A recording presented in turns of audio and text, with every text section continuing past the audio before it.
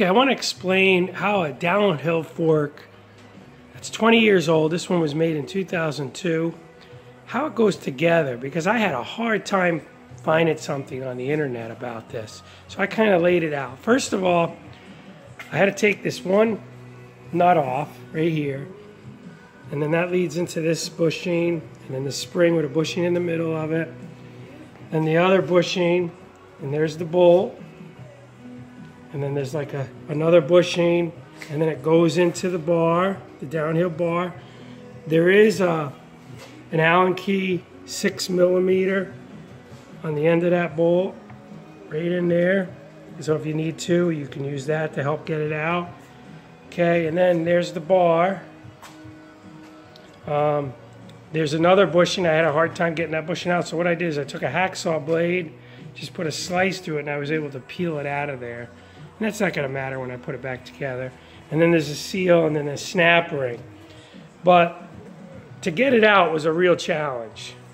So first thing you got to do is you have to remove that nut, and then you just pound on it with a piece of wood so you don't damage it and try to pop it out. But that didn't seem to work, so I had to go put it on a press, and I'll explain that a little bit later. But I did clean these out, these little openings for the forks, for the rods or the bars. And the way I did that is I made myself a wire brush. It was a 1-inch wire brush, and I just welded a piece of threaded rod to it, and I was able to clean out inside there and make it really smooth again because it was really rusted in there. It was a challenge to pop these out, these springs, I'm not gonna lie. To take the bars out, that was really difficult. After I got everything apart, then I had to get into the spring, and to get that bar out, what I did is I took an old leather glove with this type of vice grip, and you could kind of see the teeth marks in the leather glove right there, and I was able to hold that and just kind of pull it out, and I was able to get that out. Okay, but that's kind of the downhill fork, okay, on a bike, and it's one of my most favorite bikes. That's why I put the effort into it. The bike was given to me, and I kind of rebuilt the bike, and the fork didn't work, and I really wanted it to work. These little plugs right here, you don't have to take them out. I tried taking one out because I thought it was all metal in there. You don't have to take that out. I just threaded in a nut on this side. I tapped it and threaded it in just to kind of seal it off. That's there probably for air if you ever have to get into it or whatever, but I'm not sure why it's there. I did have to hold the fork together. I just used a piece of a long bolt and with some nuts because I didn't want it to break here because it can break off, and I didn't want it to break the weld off that. But that's the challenge that I had with this downhill fork. But I'm glad I took on the challenge. Also, to get the spring out, I had to use this piece of metal rod, and I put it inside that hole here when I was prying the spring out, and that helped. That did help me when I was kind of to pull it out. It was a challenge. Okay, so that's some of the anatomy of a downhill fork from 2002.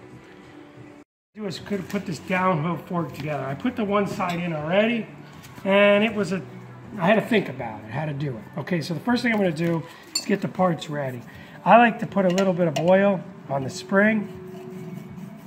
So I'm just going to use a paintbrush and some oil. I like to just oil things up a little bit. So things move a little bit easier. So I'm going to put that, and then this part goes in here. So I got the bushing, another bushing in the middle, and then this bushing goes on the end. Okay. So we got that.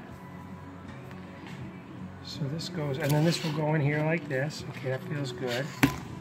Oil inside here. So I made a little rag with a stick on the end, and I dip it in the oil, and I just want to put some oil down in here. So this everything slides nice and easy. Okay, so I'm just going to oil that up inside. Okay. Then I will put this piece in. Okay, that goes in like this. Okay, I oiled it up in there. All right, I put some oil in there and on the spring. Okay, I like to take a little grease also. Put it around this. Maybe a little bit in here too. Don't hurt. Okay, we'll slide that in. Okay, I can push it in with this rod. Okay, that goes in there. Then what I'm going to do next is I'm going to put this bushing in. I kind of damaged it a little. I had to cut it to get it out, but it's okay. All right, so we'll just kind of push that in. The bushing in now. Now I'm going to put the seal. Okay, so I'll just take the seal. Oh, before I put the seal, I got to put the snap ring. So I'm going to take this, squeeze it here, just push that back in. Okay, now I can put the seal in there. Okay, I like to push this down a little bit. Make sure it goes down. Okay, now I'll put the seal in.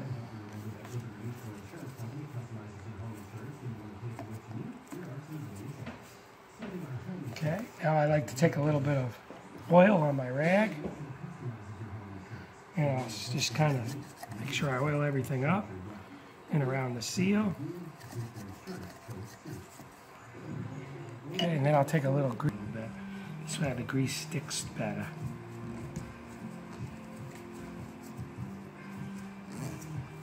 Okay, now I'll take some grease. Just put it in here. This way it stays in there.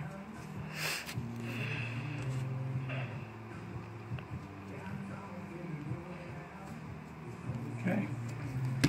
Now I'm going to put the bar in. Okay, so I'm going to put this bar in.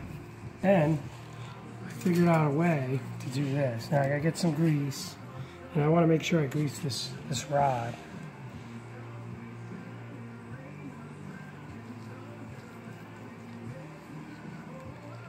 For some reason, the factory put this extra washer on this side, so I'm going to keep it the way it was, the factory. Okay, we'll put that rod in. Okay, but before I do that, I'll just clean up my hands a little bit. And I want to show you what I kind of came up with.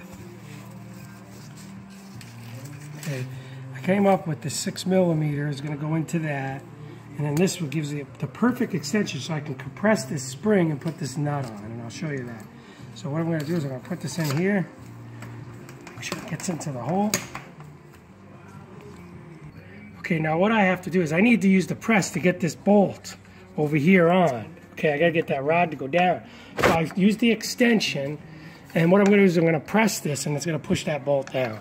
Okay, so I got this under here and this is perfect. It works under here. I'm just going to press this into it because it's hard. This spring is really strong.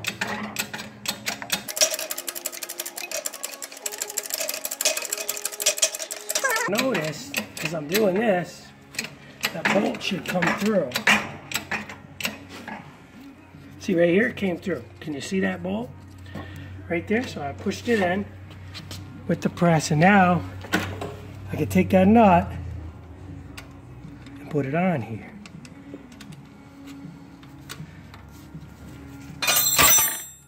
If I can get it on, it's a little tricky. Okay, so there it goes. It started on. Okay, and I'll just tighten it up so it's even. Okay, it's 11mm wrench. Okay, so that's how I did it because I wasn't able to push that spring in and put the nut on.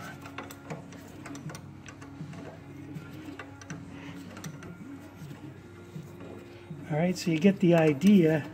So when I get that even, I'll stop. But you see how I kind of got it set up? And now I got these forks back together. Now the fork is working now.